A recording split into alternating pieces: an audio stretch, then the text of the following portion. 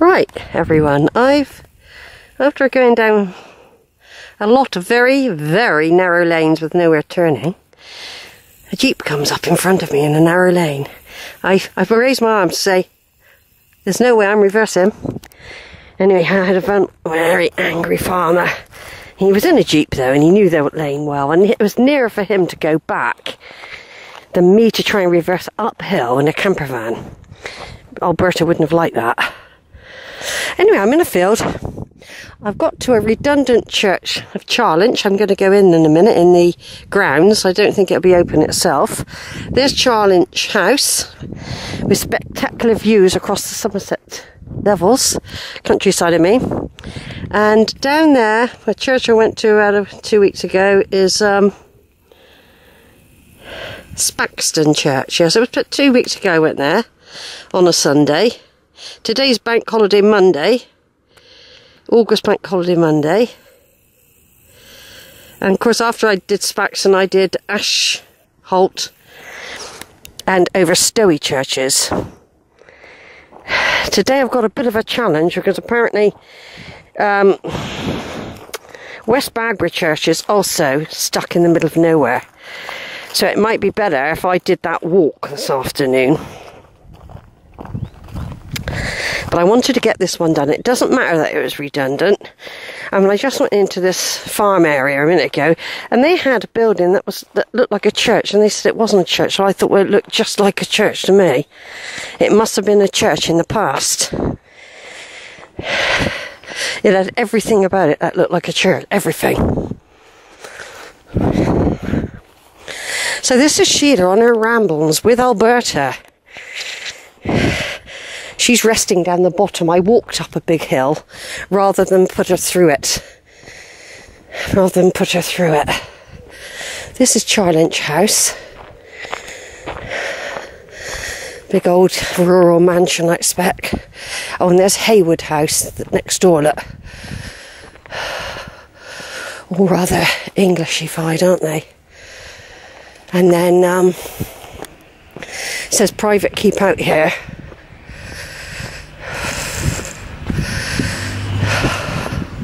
This will be behind the church, I should imagine. Most of the church, well, the church is redundant now, although it still gets mentioned by the diocese. It's still mentioned, but it's not actually a functioning church. There's quite a good picture of it there, look. That's quite a good picture of it there. So all I can do is say I visited it and got it on a bit of a video. And as you can see, we've got all the beautiful countryside here. Spaxton Church. Got this big hill here. And which I've just climbed. Erected by the parish as a thanksgiving in 1940. Oh yeah, for 1939-45 war. So it isn't that old, that particular gateway. It's got a special name, I know. Now, I've just walked up a hill from a little hamlet down the bottom there. Rather than try and bring Alberta up here and then try and park her somewhere. Would have been almost impossible. So, I suppose it's just like a lot of churches now. He brought them out safely. Yes, that's a thing up there. Imagine when that was all lovely and new 70 odd years ago. Here's a grave here. Who have we got here? Agnes Clara Rogers. Died 31st of May 1941, aged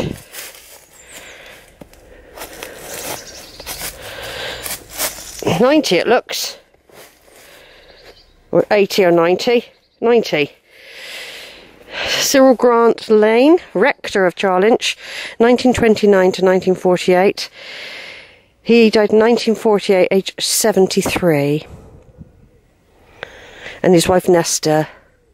He was not he was not. For God took him and of his wife. She died in 1981, aged 92. Cremated elsewhere. Because you worry about these old churches, you know, if they don't come under the protection of anything. You know, you can worry about who... I'll come back and look at that one in a minute. So there we have it. There would have been a clock on there. You can see the screw part. There would have been a face on this beautiful church.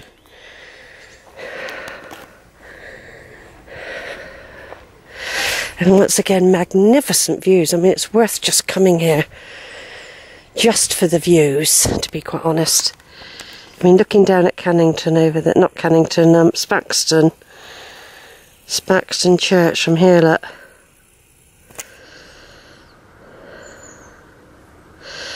All the various little churches that would have been in the different dips and valleys here.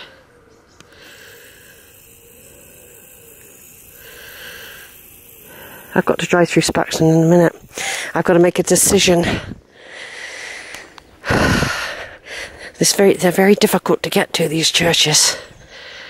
Very difficult. Oh yeah, there's a way out there. It's going to be this. Do you know what? This is going to be the hottest bank holiday Monday ever recorded today. Apparently. Emily Maria Waring Irwin. So I've got Irwins in her family. And the Reverend P. Nesbitt Irwin, rector of this parish, who died Sunday the 28th October 1860. And Dever and Alex Ander Irwin, the eldest child, died 1876.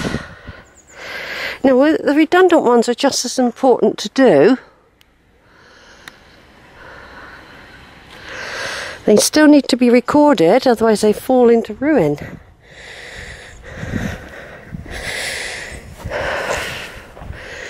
They fall into ruin otherwise.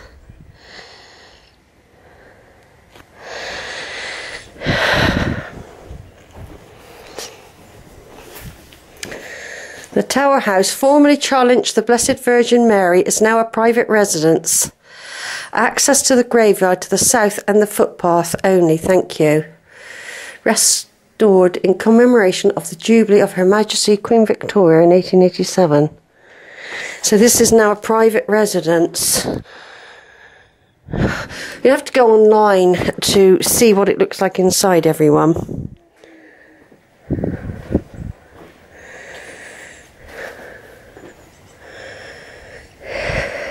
Like that church down the hill, that residence down there, that was a church. They weren't going to admit it was a church once, though.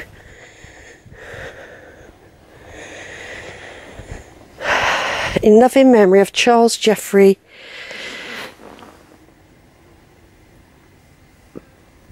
Bubbear, died 1964, so Margaret Elizabeth Bubbear, 1977. There are some stained glass windows. I wonder, if this is part of someone's house inside now, maybe. Could be, couldn't it? Still allow visitors. Oh, here's a nice little walk here if you lived local, look. Look at that. A nice little walk there. This is where the curious come. It's just to see the back of the church, really.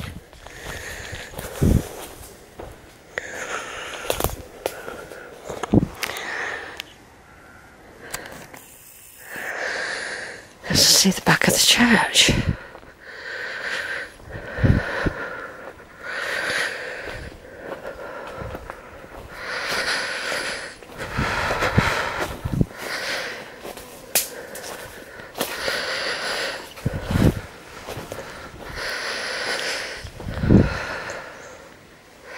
This is all burial here. All burial.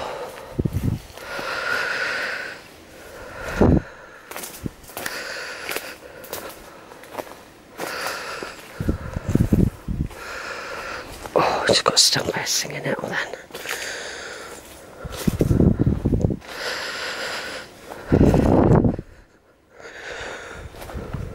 This was probably an overspill of the graveyard once.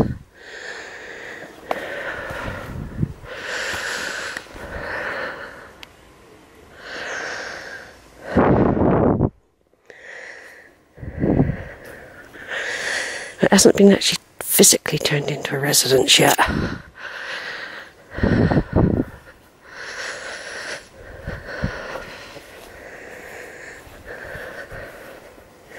Here would have all been graves, see?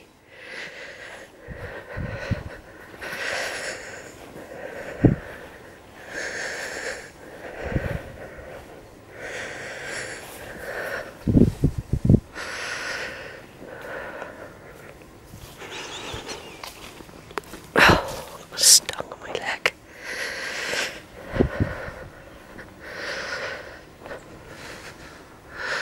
Back out that way.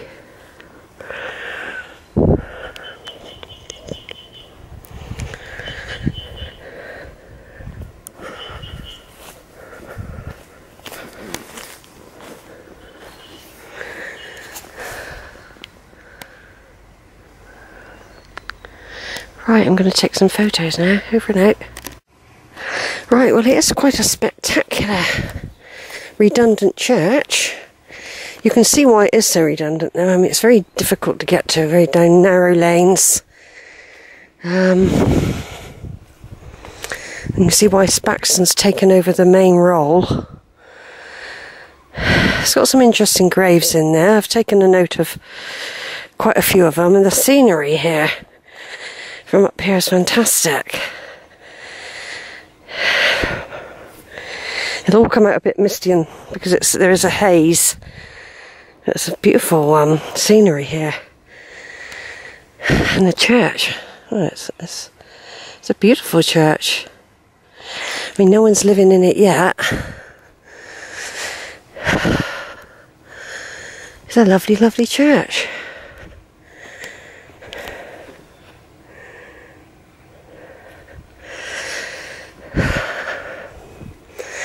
I'm just sort of taking a note of some of the graves. And most of them I'm scanning. It's always a good idea too, because you never know who might turn up. And of course, in modern graveyards, if they start leaning like that, there's a few leaning, they knock them down. I think it's called St Mary the Virgin, or it was called that.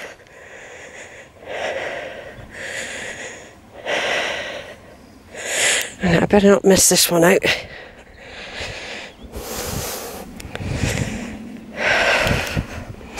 God, there's such a nice sweet smell.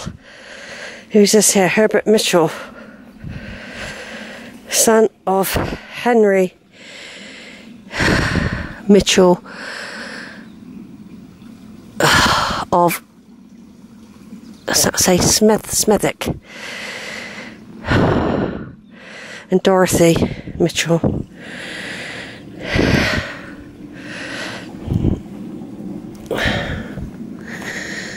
Yeah, it's a beautiful church. It's well worth visiting, even if you can't get in, because you can't always get in churches anyway.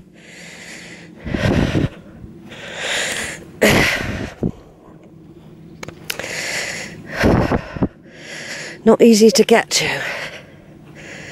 Not easy to get to at all. Let's just go and have another look a minute. See the name again. The Blessed Virgin Mary.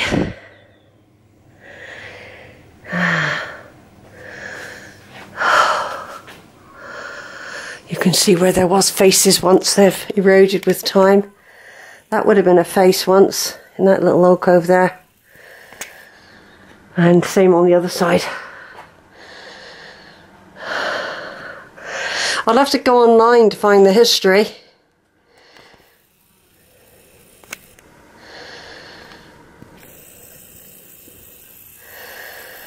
Yeah, I have to go online to find the history.